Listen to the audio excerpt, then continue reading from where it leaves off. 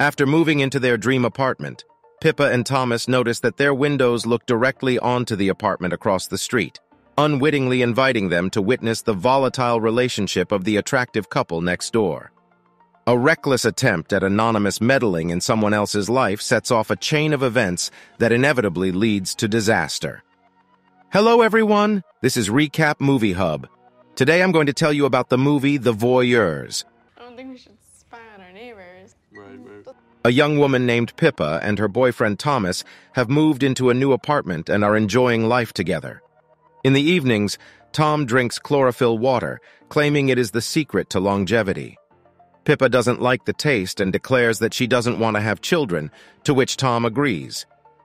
One day they see through the window a couple making love in the house across the street, but Pippa thinks it's wrong, while Tom likes it. They stop watching and go to bed. The next day, Pippa puts on some sexy lingerie and wants to celebrate her first night in her new apartment. But when she gets to bed, she finds that Tom is already asleep.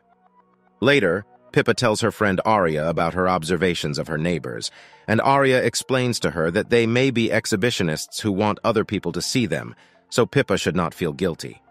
Pippa is an ophthalmologist and works in an eye clinic. At her job, a Japanese doctor gives her an empty bird cage and tells her about its great importance in Japan. After returning home, Pippa discovers that Tom has drawn a chalk drawing, which she really likes. The couple sits closer to the window to watch their neighbors, whom they call Margot and Brand. Suddenly, they notice that Brand is starting to choke. Then, Tom decides to go in there to save him, but Margot sees that Brand is choking and saves her lover. All the while, Pippa and Tom enjoy the spectacle, which has become a fascinating show for them. At night, however, Pippa cannot sleep. She sees Margot coming out of the house and Brand standing naked at the window. The sight of a man's body excites her. The next day, Tom is at work drinking chlorophyll water and looking out the window, where he notices that Brand is working as a photographer and doing photo shoots at his house. In the evening, the couple notices that Brand is cheating on Margot with the girl he photographed in the morning. This excites Pippa, and she suggests that Tom look at them through binoculars while she does his hand job. Together, they enjoy this new fetish.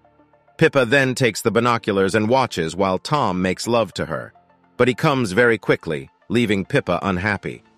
At night, Pippa cannot sleep and goes to the neighbor's house, where she finds Margot back home and lying in bed with Brand.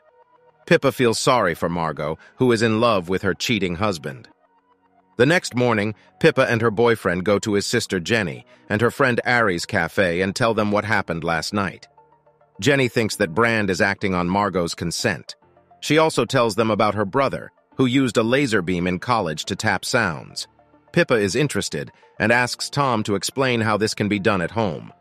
Tom explains to her that sound waves can change the frequency of the beam, and he can take the beams with the new changes and convert them to sound, but they need a mirror in the next apartment to do this.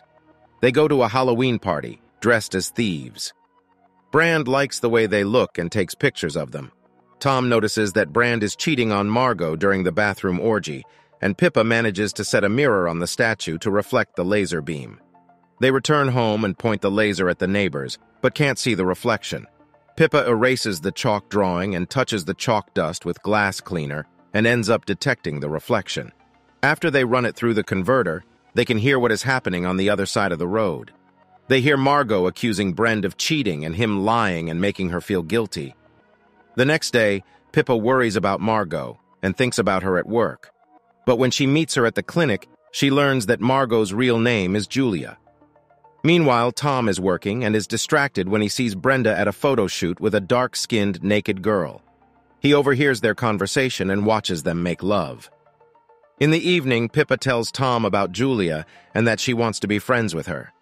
Tom tells her about the dark-skinned girl.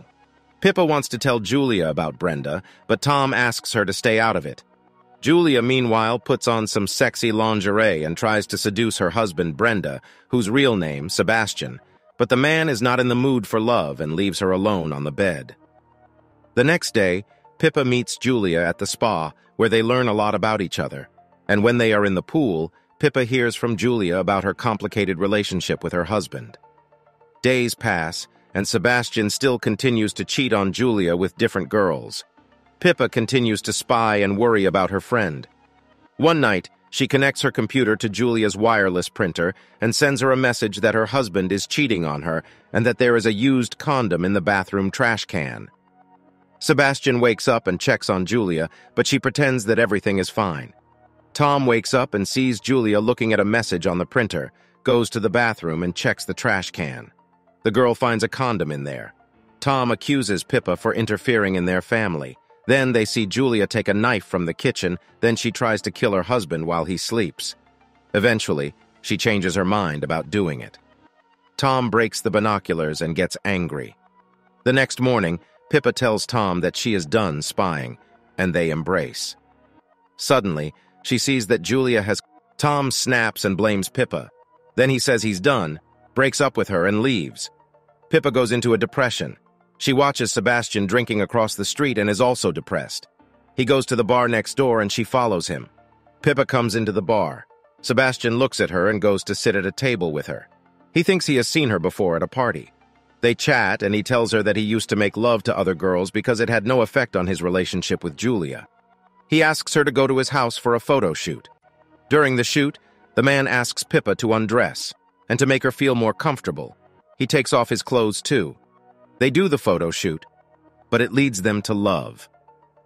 At this time, Tom returns to the apartment to apologize, but does not find Pippa. He goes to get a bottle of chlorophyll water. Tom begins to hate the taste of it and pours it into the birdcage, but when he does, the man sees Pippa making love to Sebastian. The next morning, Pippa discovers that Tom has himself and begins to feel intense guilt because of it.